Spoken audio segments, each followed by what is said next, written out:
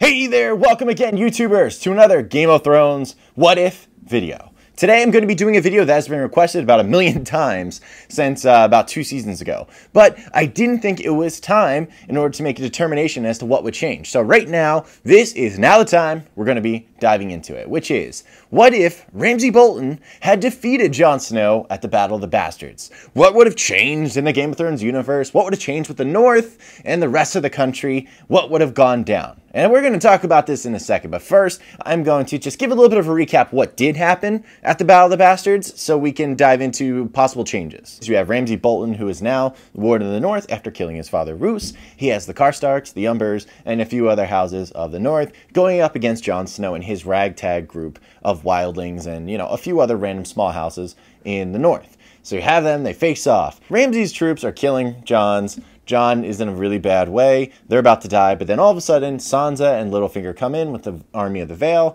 and they end up saving the day and essentially winning Winterfell for Jon Snow. Jon is now Warden of the North. The Boltons are all dead. Hooray, we all move forward. However, what would happen if this didn't go down? So for this scenario to work, really the turning point in the whole battle was Littlefinger arriving with the Vale. Let's pretend, for one reason or another, Littlefinger doesn't show up with the Vale, and Jon's pretty much on his own. So the outcome of this battle goes according to Ramsay's plan, basically. Jon is stuck in the middle of that whole mosh pit pile in there, and he's going to end up probably either dying or just being severely hurt.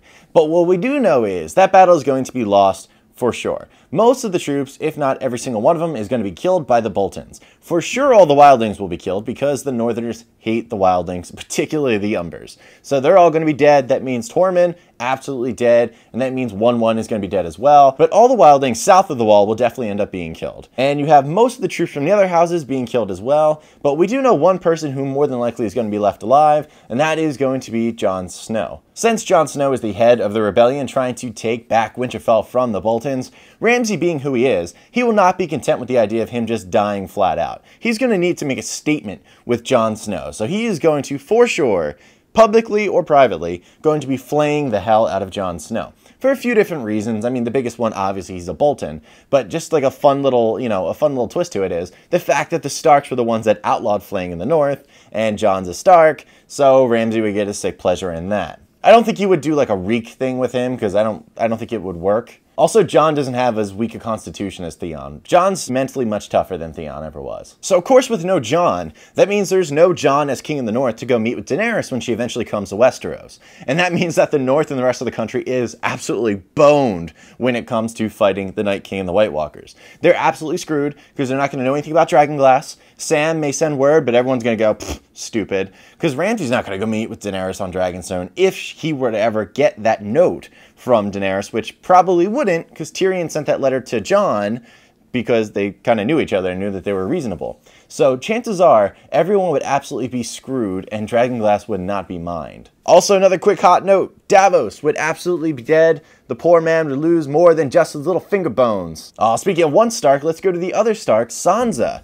Sansa, who was responsible for getting this army of the Vale to come help them, in the scenario, of course, she would fail. And she made a promise to Jon. She would not go back under Ramsay's protection. So without a doubt, she would end up killing herself, which means her whole plotline from Season 7 on is going to be removed, which I'm sure quite a few of you would not be too sad about happening, because Sansa is very annoying to many people. That means that Arya is going to end up being the only female heir left to Winterfell, but we'll get more into that later. However, this is where it gets a little weird. If Ramsay had won the Battle of the Bastards with that whole no Jon going to Dragonstone thing, that means that Daenerys probably actually keeps all 3 of her dragons intact. As weird as that is to say, it was probably a good thing for Daenerys that Jon were to die in this scenario, except no dragon babies. Politically, it is very interesting if the Boltons maintain Winterfell, because right before all of this happened, the Boltons and the Lannisters were on really bad footing. The Boltons had just married themselves to Sansa Stark, which Littlefinger orchestrated, but Littlefinger had told Cersei it wasn't exactly the case.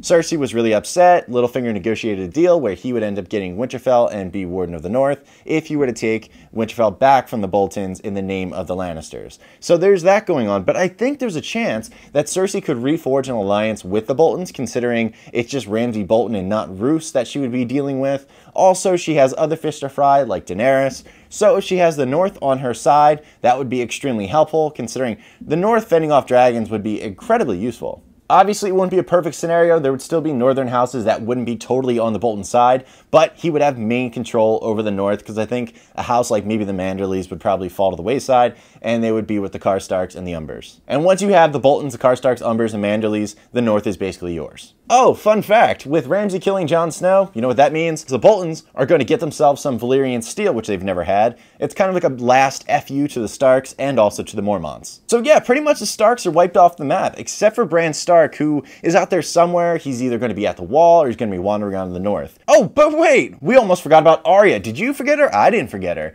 Arya Stark is another huge factor in this scenario. Now, when Arya returned to Westeros, she met Hot Pie at the inn. And do you remember what she said? She said she was going to King's Landing to kill Cersei Lannister, which is very likely considering she just wiped out all of the Freys not too long before. So, the only reason why she ended up going to Winterfell and seeing her family instead of continuing her mission to King's Landing was because of Hot Pie. Hot Pie had let her know that the Starks had retaken Winterfell. Otherwise, she would have gone to King's Landing, she would have killed Cersei Lannister within an episode or two. We don't know exactly how long, but it took her 2 episodes to get to Winterfell. So, it would have been around that time. Cersei more than likely would have met her death while Arya was wearing the face of someone else. It would have been some pretty gruesomely awesome, cool stuff for all of us fans. So let's pretend it's episode 3 or 4. If Cersei ends up dying during this time period, what happens with the rest of the Lannister forces? Well, chances are that Euron, being the main ally of Cersei Lannister, you would think that maybe he would just cut it off right there, because he wants to end up becoming the king of the Seven Kingdoms in a partnership with Cersei Lannister. Chances are that wouldn't go down. If Cersei dies, Jaime sort of becomes the de facto head of the Seven Kingdoms as king. Don't know if that's the best thing for everybody. However, Euron doesn't really have another game in town. Euron could try to take the throne by force if he would like to, but he definitely can't hop to the other side with Daenerys. Because by this point, he had already attacked the Greyjoy ships, had already taken Yara, Theon had already escaped, he had already helped kill the Sand Snakes, and Ellaria Sand was already taken prisoner down below the Red Keep. So, that would have been a really difficult proposition for Euron to somehow just switch over to Daenerys. Now, the rest of it would probably continue on as it did with Daenerys' army fighting the Lannister armies. The only difference is, if for some reason a White were to be brought to King's Landing, which it wouldn't be in this scenario because no one's looking north, but if it were to be brought to King's Landing, Jaime would actually open his eyes and pay attention to what's happening, rather than ignore it like Cersei Lannister had. Okay, so that's roughly what happens if Ramsay Bolton ends up winning and stays ward in the north for a good period of time. However, we're missing one major factor that I already mentioned before. What if this goes down, Ramsay wins, but then Littlefinger follows through with his promise to Cersei, which is once Jon and Ramsay end up fighting over Winterfell, himself and the Vale end up swooping in to take over the castle from the winner of that battle. What exactly would have happened? Now, first I want to say, if all of the North is united behind the Boltons, it'd be difficult for the Vale to take Winterfell. However, the Vale has a big army and they're very well trained. The Knights of the Vale have been trained in pretty much in every terrain you can ask for, so they would actually be pretty good up in the North. So let's say they take on Winterfell with some support of some of the northern houses. Maybe they get the Manderleys. I don't know. But they would get some kind of support. Let's say they take it. Ramsay ends up dying. All the Boltons dead, gone.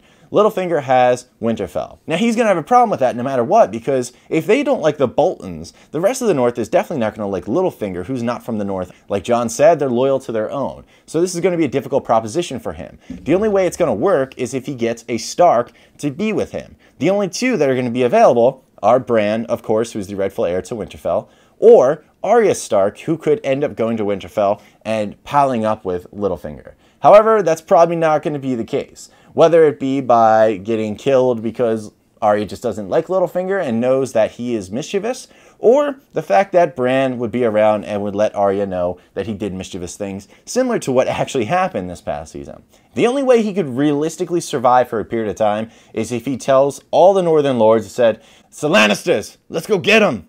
And then the Vale, the North, they all take on a common enemy, which is the Lannisters, which a lot of people could get behind. But it's not going to last forever. They would never accept Littlefinger as their actual ruler, especially with someone like Sansa dead and Arya, who would never marry Littlefinger. Oh, and he'd also have to side with Daenerys. And regardless, he would try to anyway because he knows where the power is. He knows that Daenerys is going to end up winning anyway against the Lannisters, so he has to be on her good side to begin with. And he probably would try to angle his way into getting a marriage with Daenerys, which he would have a hell of a case. He would be the Warden of the North, and he would also be Lord of the Vale. That's a pretty powerful resume he's got going on. The only one who actually has a better resume to marry would be Jaime, and that's it. Which, by the way, I don't think it would be a bad idea if Daenerys were to try to marry Jaime. That would kind of solve all the problems. But they're never going to do that. So there may be a period of time where he has Winterfell in the Vale. But the problem is, it's not going to last very long. No matter what, he will be killed in that role. So really what I think happens is, no matter what, if Ramsay's the head or Littlefinger's the head,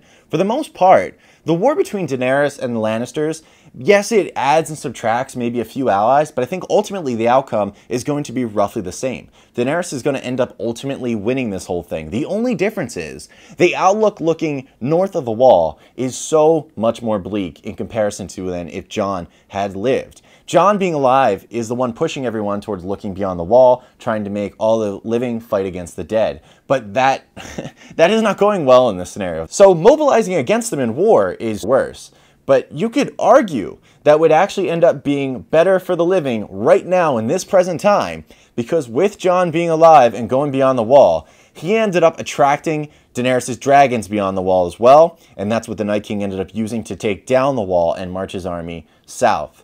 So, you could argue, if Jon had left his plot armor on the floor of his bedroom that day, maybe we would have actually been in a better spot in Westeros because the Night King would never have gotten his zombie dragon. You know what? I'm going to go out on a limb here and say we would have been better off with Jon Snow dying at the Battle of the Bastards.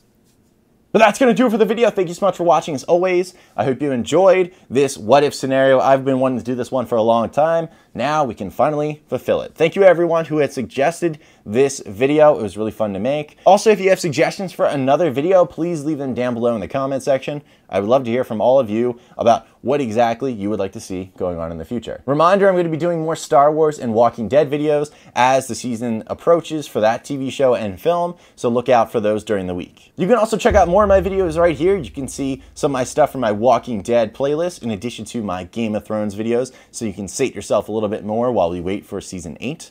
Also, if you want to see more videos, you can click on the subscribe button right here to make sure you get all the notifications right to the front of your page. Otherwise, I hope you have an amazing day, you take care, and goodbye.